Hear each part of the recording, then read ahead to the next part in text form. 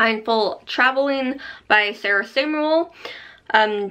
Journeying the world is discovering yourself. So like, to me, this is like kind of like a different type of travel book.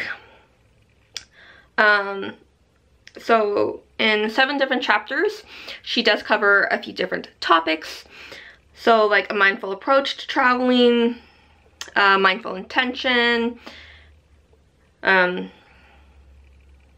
a journey to ourselves, embracing our experience, in awe of the world around us, a world full of paradoxes, and coming home. So there's a few different topics that she does cover in.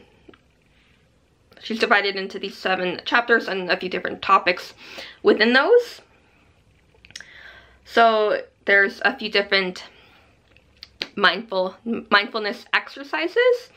So like being still, taking a mindful moment, prioritizing your curiosity, setting your intention to travel. So traveler's toolkit.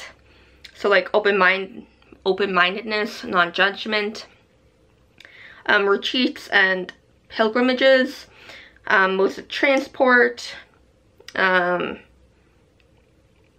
developing new routines that nourish you, and there's random quotes about travel throughout the book.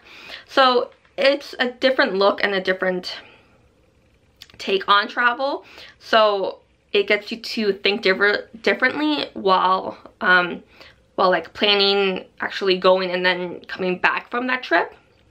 So it's the before, during, and after type of situation, and I think it's something to have a look at if you want to take a different approach to your traveling but don't really know what. This could be helpful in a nice little reference to have a look at. So yeah, Mindful Traveling. Happy readings.